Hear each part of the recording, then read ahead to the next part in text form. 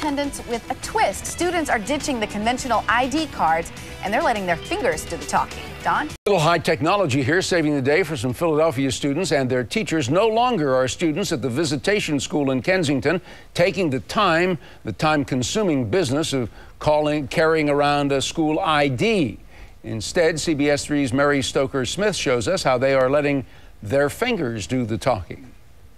Just a scan of the finger and you're in. All it takes is a swipe of a student's index finger and they're safely checked into school. And because no two individuals have the same fingerprint, we can literally tell who an individual is at any one point in time. Visitation students from pre-K through 8th grade all took part in a 2-year test of this high-tech gadgetry.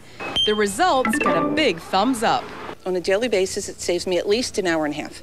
Librarian Rose Siegle monitors school attendance and says the scanners have made her life a whole lot easier. Because I don't have to run to the classes and get the attendance from the teachers, it's already on the computer.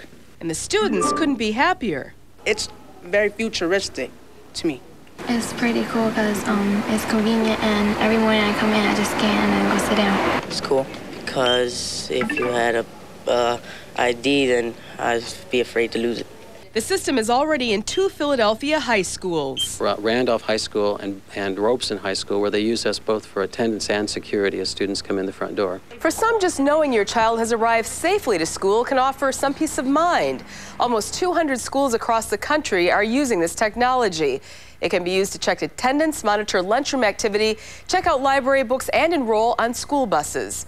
I'm Mary Stoker-Smith, CBS 3 Eyewitness News.